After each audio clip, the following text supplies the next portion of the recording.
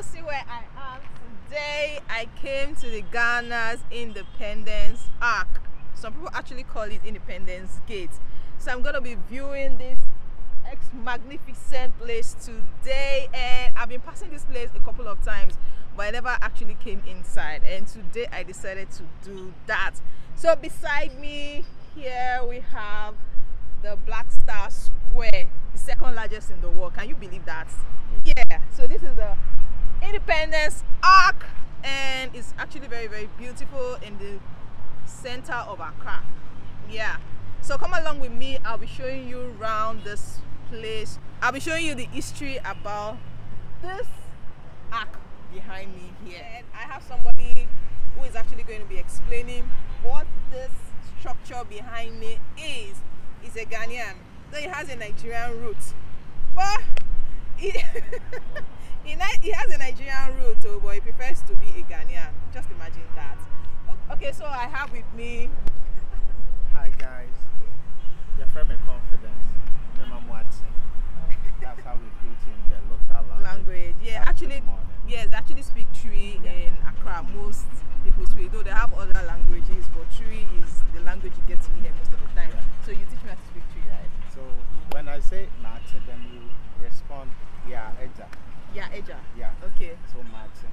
Yeah, Eja. That's good morning. So I know how to speak that. Yeah. Right, so we are here at the Independence Square. Can you tell me what this square is all about?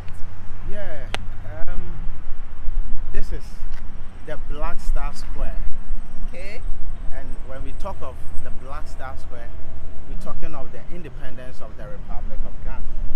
Now, this thing, some people call it the Black Star Gate, but I prefer the Black Star Square. Okay. And I'm going to show you why is the Black Star Square. This thing was built by the first president of the Republic, Dr. Okay. In line with the celebration of the Independence Day of the Republic, which happened in the 6th of March 1957. So I'm going to take you higher to where the star is. Then we'll talk about the history behind The star. this place. Yeah. Alright, so we are going up. We're going to be seeing the aerial view of this particular structure. Did I get it? Yeah. So come along. Just come along. Just come along.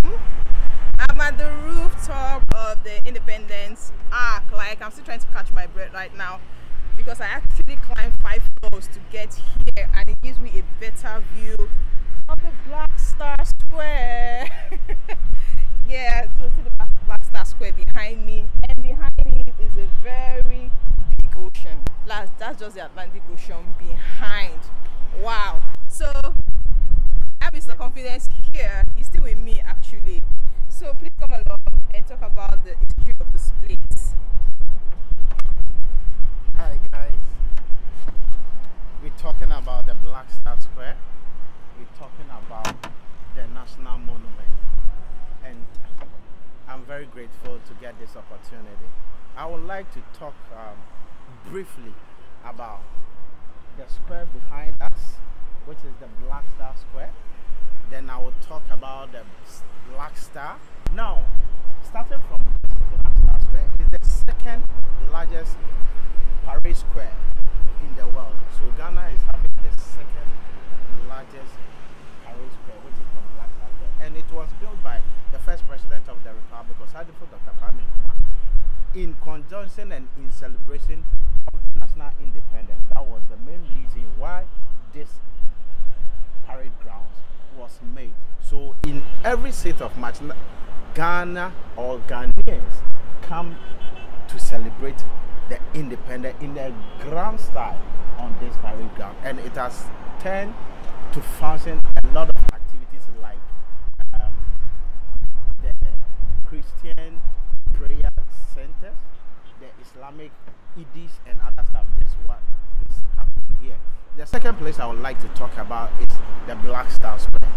And this is the star in the flag of Ghana. This Black Star was purposely made as a symbol to African nations that Ghana has arrived when Ghana got its independence in 1957. Wow. So So this is the reason why a lot of African nations are having a star in their national flag, but not the black star, because the black star is only for Ghana. So you've gotten the black star square, you've gotten the black star arc, then you've gotten the Christian ball. Talking of the 28th February route in 1948, where the soldiers fought with the white, and that triggered the independence in 1957. So there were 3 soldiers plus civilians that died on the 28th of February 1948, and their names are Sergeant Ajete, Corporal Ni Odate Lamte, who happens to be a private soldier. So the soldier over there is the unknown soldier, as we call him, because during the fight for independence, a lot of soldiers fell, and we built this just to represent all the soldiers that fell for the independence, or that fought for the independence of the Republic of Ghana. So something small about this place. Now behind you is the National Sports Stadium, which happens to be around. Oh, he said because of the which one? World Cup qualifier, right? Yeah. Okay, because of the World Cup qualifier, he said they're going to show us what. Where the power lies. So something small, guys. Thank you. I'm very grateful for your time. Oh my god. So Mr. Confidence blew me out when he said Ghana is going to show Nigeria where the power lies. Oh my god. Yeah, because of the World Cup qualifier. Though I heard the match is going to be played in Kumasi, not in Accra. But even at that, I don't know, who should I support? I have to support my country, though I'm not a football fan.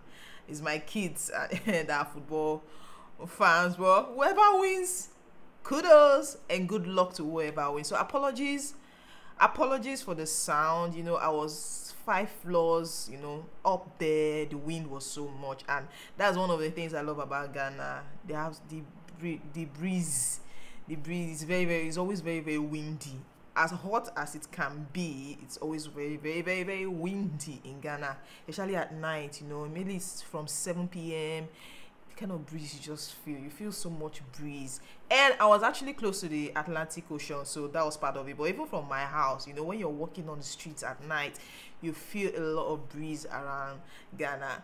So that was my visit to the Independence Arc, or Independence Gate, as many call it, and it was very insightful for me. Like I said, I've passed that place a lot of times, but I never really went there.